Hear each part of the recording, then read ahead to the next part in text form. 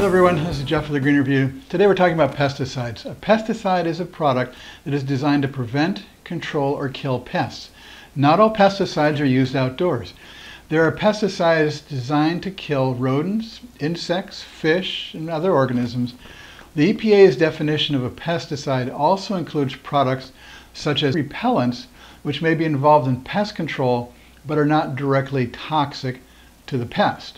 Pesticides may be chemical or non-chemical. The microbial insecticide containing the bacterium Bacillus thuringiensis, or BT as it's usually listed on the label, is used to cause a flu-like disease that kills many insect species. Different strains of the bacteria are used to kill Colorado potato beetle, mosquito larvae, and caterpillars that eat vegetable crops. So it's a good natural type of insecticide. But virtually all pesticides are chemicals.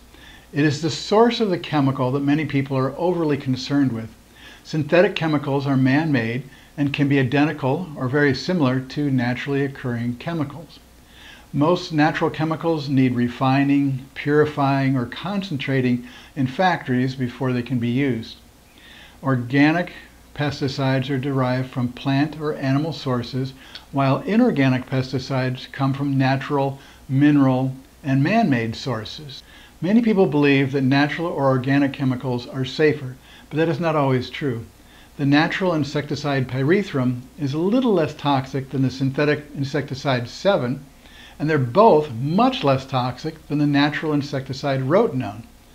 Both of these natural insecticides are made from plants, but it doesn't make them safer.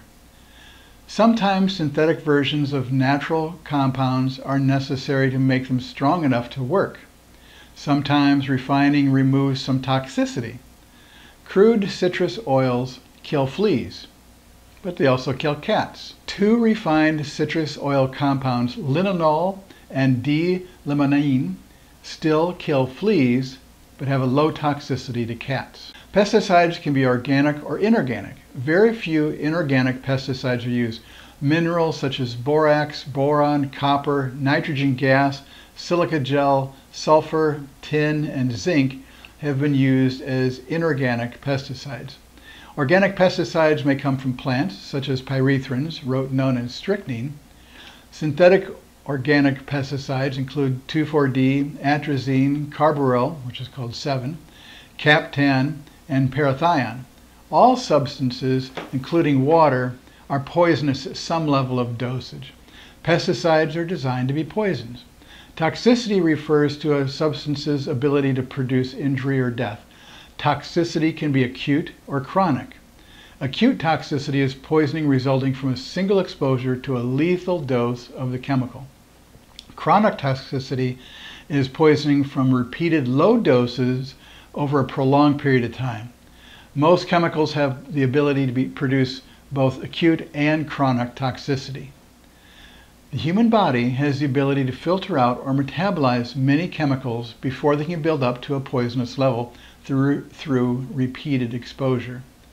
There's a lethal dose of water in 4 to 8 liters of water, of caffeine in 200 cups of coffee, of ethanol in a fifth of bourbon, and a lethal dose from aspirin in 100 pills. We're not killed by chronic low doses of these toxic chemicals because the body can expel or destroy the chemicals before they reach the toxic level. Tests for toxicity are performed on laboratory animals. The dose that kills 50% of the animals is called the LD50.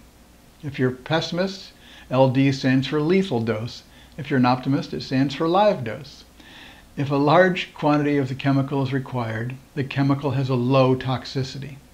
Since the exposure to pesticides can be through contact, inhaling, or swallowing, each chemical is tested for an oral LD50, a dermal LD50, and an inhalation LD50.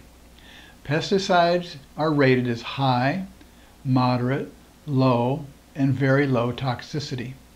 Highly toxic pesticides and other household chemicals must have a skull and crossbones and the words danger, poison on the label.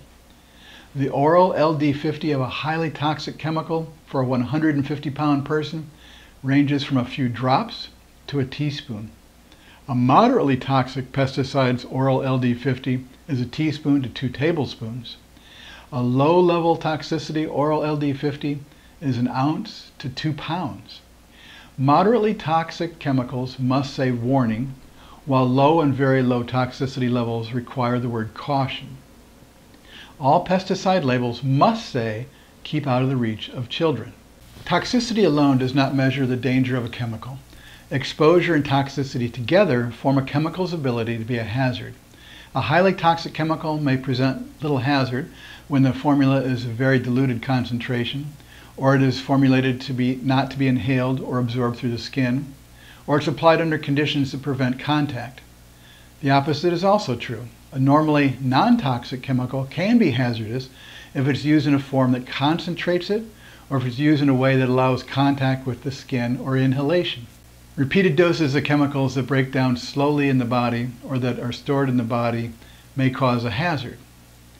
Although pesticides are designed to control pests, some exposure to non-pests is to be expected. Chronic exposure, such as with contaminated gloves, makes the body less able to handle acute exposures. Skin contamination is the most common exposure method. Its seriousness depends upon the dermal toxicity of the material, the size of the contaminated area, the length of time, and the rate of absorption. Thin-skinned areas of the body, such as the lap, scalp, eyes, and ears, absorb chemicals much faster than the hands. Outdoors, chemicals can contaminate the environment during or after application. Some chemicals are rapidly biodegradable through contact with sunlight, water, and microorganisms. Some chemicals do not break down rapidly and are called persistent. Some chemicals accumulate in living organisms and some do not. Persistent chemicals do not always accumulate. Persistence is often desirable since it offers long-term control of pests and fewer applications. For example, persistent cockroach and ant poisons help prevent reinfestations. Persistence may not be desirable if it increases exposure to non-target organisms. Chemicals can still be measurable at lower concentration levels than are effective for them to work. One concern many people have is if the chemicals in the pesticide cause cancer. Typically, to test a chemical's cancer-causing potential, it is fed in massive amounts to rodents. Any abnormalities are usually attributed to cancer, even though it could be liver toxicity. The body filters out low doses of many lethal chemicals, so in the test animals, it may be the dosage that is the poison, not the actual chemical. Again, small amounts of a chemical like aspirin may be beneficial, while large doses may be harmful. Toxic chemicals are not necessarily dangerous in their use, but rather in their misuse. A wide range of items fit in this category, from antifreeze to vitamins and from mothballs to air deodorizers. Many hazardous chemicals are not stored or disposed of in an environmentally safe manner. Buying only as much as you need will help you not have to store it at home. Never pour any of these items into the storm drains. Some storm sewer systems empty into grassy detention areas that are used as playgrounds and ball fields. All chemical products for household use have some level of toxicity and hazard. Therefore, use the chemical that is the least toxic and the least persistent while still being effective. Follow all label directions. It is more important to know the safety level of the chemical than whether it is a natural or organic. So what's this mean to me? All substances are poisonous at some level of dosage. Pesticides are designed to be poisons, but other household substances also have acute or chronic toxicity levels. Read all pesticide labels before purchase to see if you can follow the directions for transporting, using, and storing the product. Whenever possible, buy and use the least toxic product.